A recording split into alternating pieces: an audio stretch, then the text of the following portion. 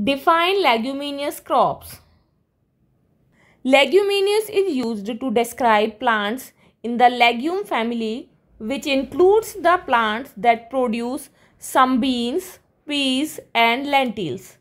Crops that have nodules in their roots that contain nitrogen fixing bacteria are called leguminous crops.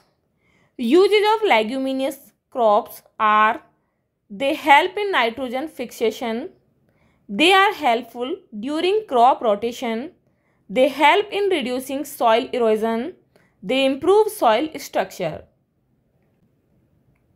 For more such videos, please subscribe our channel and press the bell icon for the latest notifications. Thank you.